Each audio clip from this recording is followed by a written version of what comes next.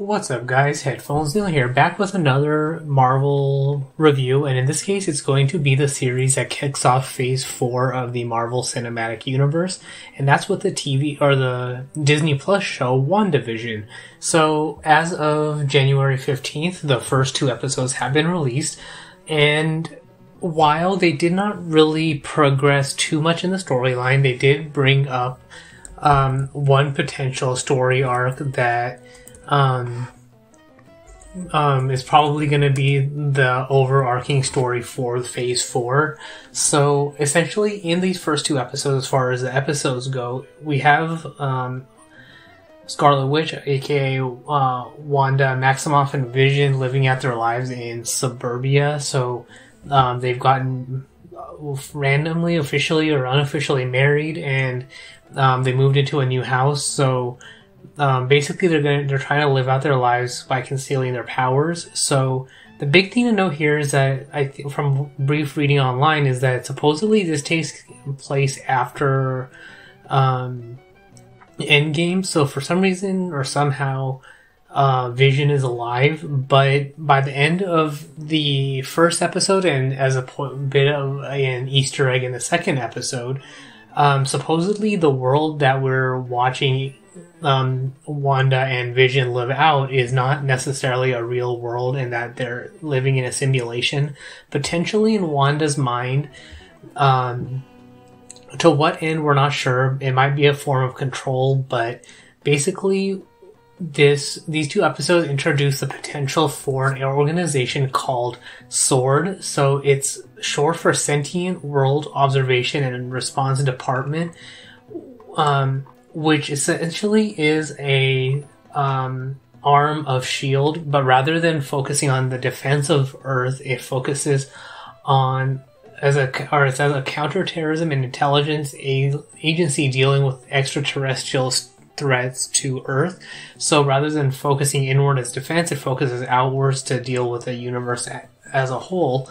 So this kind of pans out as far as how we're ending Endgame, because now that the planet knows more about other planets and galaxies and races and cultures and all of that, this kind of works as a form of control to protect the planet going forward.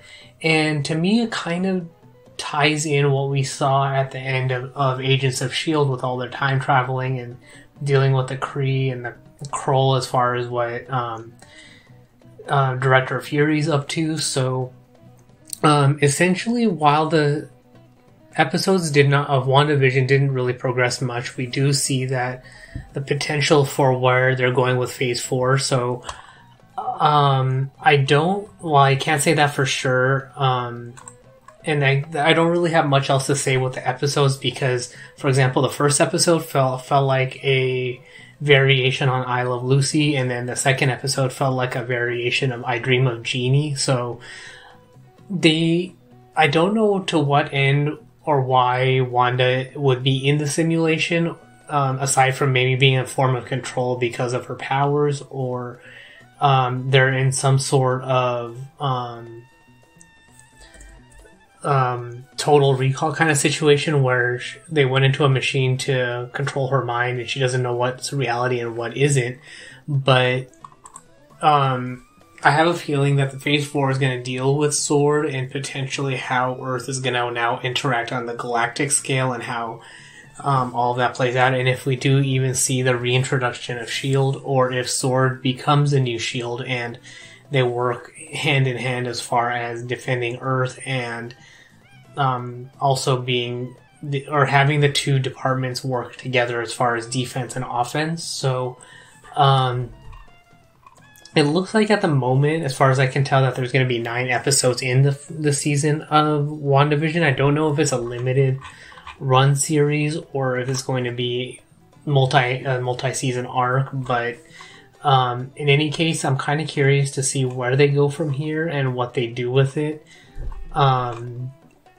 So that's really all I got for this review. I mean, as I mentioned, the episodes were kind of throwbacks to classic TV, like I Love Lucy, I Dream of Jeannie, and of the sorts of that kind.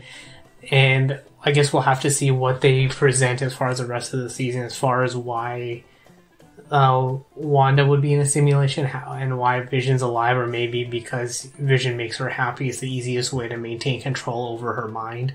But because she's now seen that beekeeper guy who potentially might be a member of S.W.O.R.D, and he has to go in and clean up certain aspects of the simulation. That's why he was walking through the sewer, like that's that entry and exit point. And now that Wanda's seen him, it's going to be harder to maintain that simulation. So we'll see what they, how they take it from here, or what they do from here as far as rounding out the season, and how they tie it into Phase 4 of the Marvel Cinematic Universe.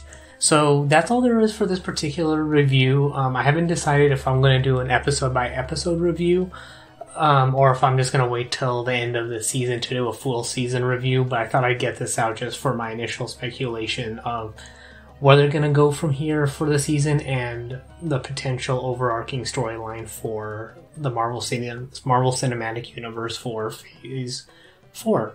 So that's all there is for this review. So if you want to get in touch with me, provide your feedback or anything like that, you can find me on Twitter at PatelN01. The website's PatelN01.com for past episodes, subscription links, supporting the show, and all of that good stuff. But thanks for tuning in, and until next time.